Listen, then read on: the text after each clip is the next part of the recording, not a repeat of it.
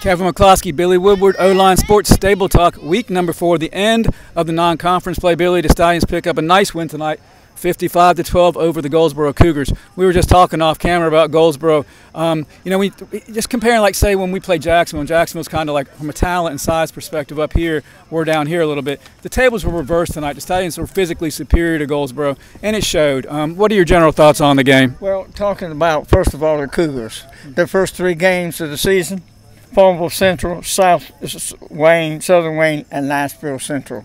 So, the same type of deal. They were playing 3A and 4A teams, and that's what happens. I'm telling you, though, they put up a fight in that first half. I thought we would be up a little more than 21-0 at halftime. I was a little concerned, but the Stallions came out in that second half and put on a show. Yeah, especially later in the game. They closed it out, and the subs played really, really well, and I'm proud of the running game.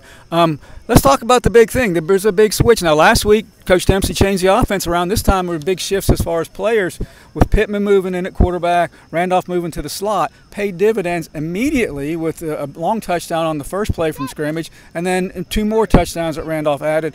I love the move personally. We talked about it last week, and then not only that, you've got Tate in the background with the other running backs, and that looked more like the Stallions of old times with coming out of the stables, all the horses coming out, and then when they think they've got them there goes the pass. Now, Phil Pazzett's probably rolled it over in his grave tonight with as many passes as have been thrown because he did not like the passes much. But tonight in this one here, it's good to see a little mix-up of both of them, and it gives Wallace Rose Hill, when they see the film on this, that they've now got to look for that deal. Again, I like the move of Pittman where he's at and helping Tyler as well. And like you mentioned, with Whitehead in the background, he's the thunder to the lightning of the quickness of the other backs.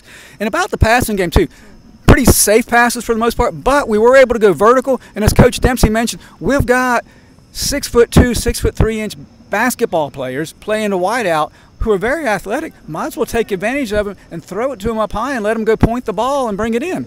Absolutely. It's one of those things that if you've got the advantage, take advantage of it while you can and get things going here before we get into conference play, which starts next Friday night. Yeah. So, all right, we're going to cut it short since it is a Thursday and we got to work tomorrow. But we will see you next Friday at Wallace, and things get real then, people. Have a good night. Good crowd here tonight. Let's hope they travel. Thank you. Good job tonight, Stallion fans.